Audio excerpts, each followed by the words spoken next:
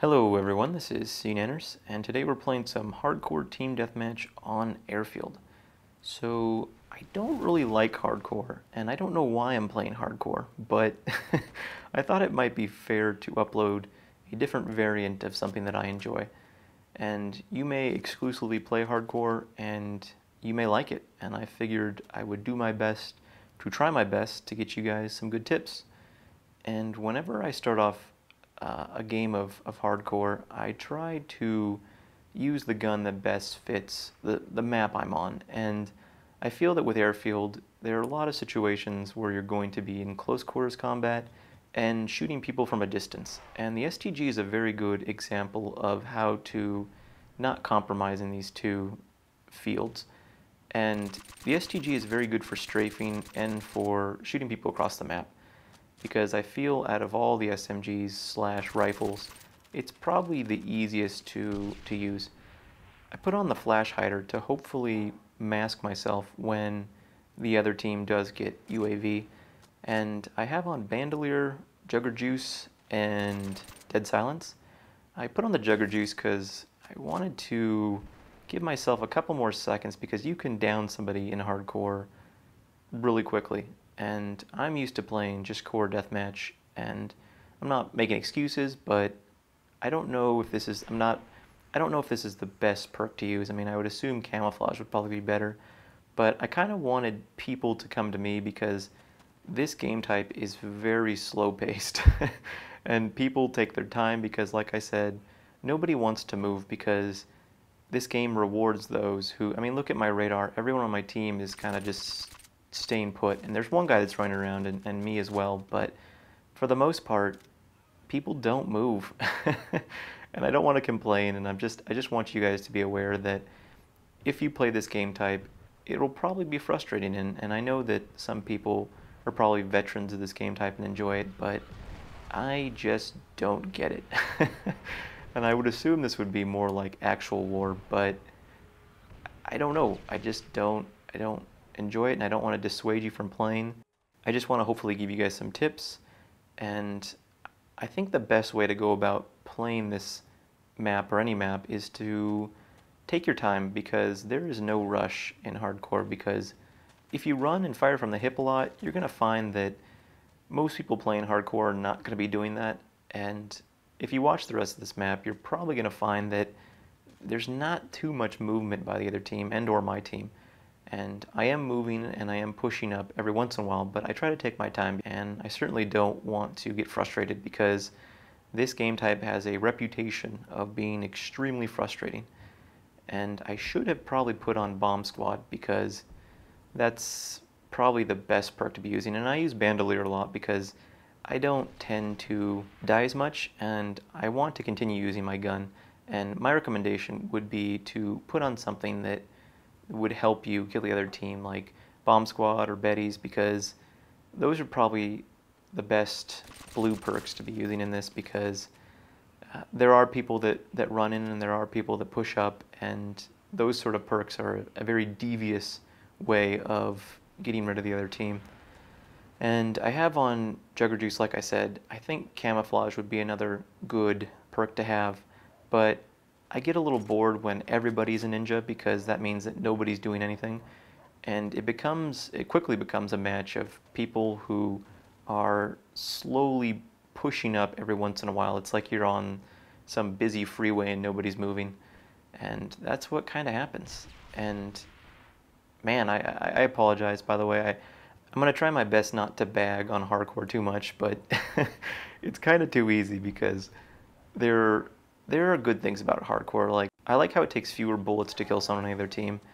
This is drastically different from something like core deathmatch, or even something like Halo that takes like 4 or 5 BR shots to the face to kill them. In that, this is, if somebody sees you, they're probably going to take you down. And I think that going into this match, or any hardcore match, I know that if I move, I mean, I have to be super defensive, and it sucks, and I mean, I feel that I don't want to be pitted as some sort of camper, and I know that some people will probably have their own opinions, and everyone tends to throw out that phrase, and I'm sure that of all the things I'll be accused of, it will be modded controller, camping, playing too defensively, using the wrong guns, using the wrong perks, generally everything. I think that I find that, I'm sorry to be negative, but I've been very discouraged by a lot of the conversations and the banter and discussions of this game or any game, in that people are very negative, and I think most people have to tend to remind themselves that this is a game and your success or your valor on the field of battle means nothing in the real world. I mean, if you tell, you know, an employer, a prospective employer, that you're really good at Call of Duty, I mean, what is he going to say? He's going to probably, first of all, not know what Call of Duty is, and second of all, not be impressed at all. And it's kind of funny. I tell people, I've told a couple friends and family members, I'm like, yeah, I've been uploading, videos on YouTube of me playing games, and the first question is usually, why do you do that?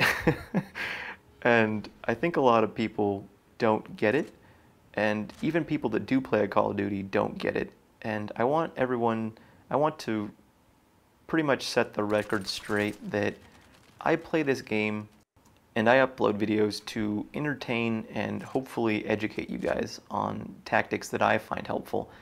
And I never have, nor will I in the future, proclaim myself as some sort of amazing player and or the best and or whatever. And anybody who wants to focus negativity on myself or this channel or my gameplay, you're kind of wasting your breath, because I don't really care.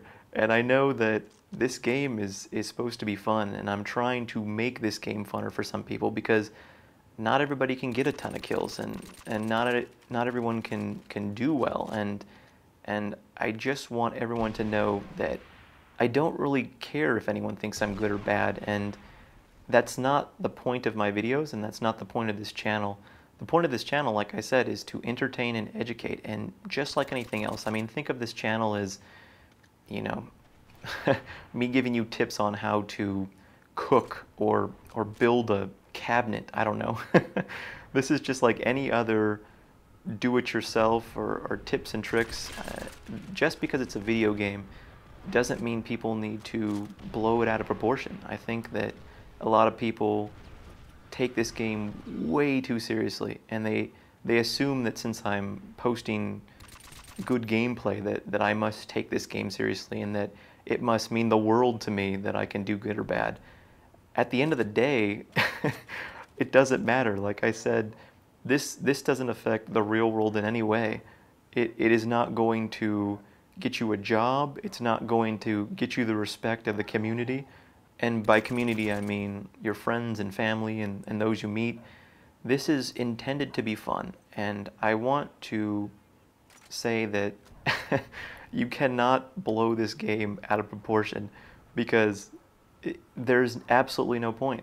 And I thank you, everyone on my channel, for being so positive thus far, and those who intend to try to make themselves feel better by denouncing my ability or anything I have to say, you're kind of wasting your breath, because I mean, I'm 25. I have no interest in being a professional gamer or a professional skateboarder or whatever it may be. I mean, I'm sure that most people will come to this conclusion at some point in their life, that video games are intended to have fun.